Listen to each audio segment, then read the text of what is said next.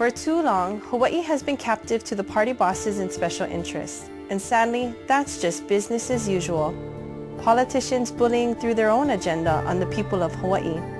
That's Mufi Hannemann. As mayor, Mufi pushed a $5 billion rail project that was funded in part by higher taxes. Citizens complained the project was rammed through. And he didn't do it all by himself. David Ige sided with Mufi and voted to allow an increase to the excise tax to help pay for the light rail. Now, the rail system is billions over budget and years delayed, costing taxpayers even more. No matter to Mufi Hannemann and David Ige, they got what they wanted and Hawaii got stuck with the bill. Politicians like Mufi Hannemann and David Ige can't be trusted with our future. Paid for by American Comeback Committee, Hawaii PAC, 1747 Pennsylvania Avenue, Northwest, Suite 250, Washington, D.C. 20006, not authorized by any candidate.